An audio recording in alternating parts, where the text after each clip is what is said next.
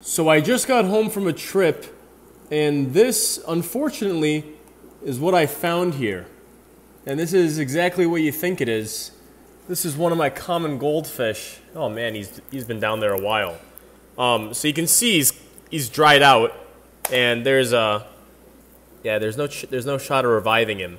But he was in this tank over here, and I was looking in this tank, and I said, like, I see one of my common goldfish, I don't see the other one, and I was looking around the tank, and I'm like, did he jump out? Because, you know, common goldfish are a little faster, and unfortunately, it does look like he jumped out, and he's probably been out for a while. And I was out of town for a couple days. I didn't have cameras on this tank. I'm so used to keeping fancy fat goldfish that, you know, jumping out of a tank really hasn't been a worry for me, because the fatter fish, like, you know, Jack and Jill, like, there's not really a worry for them to be able to propel themselves out of the water.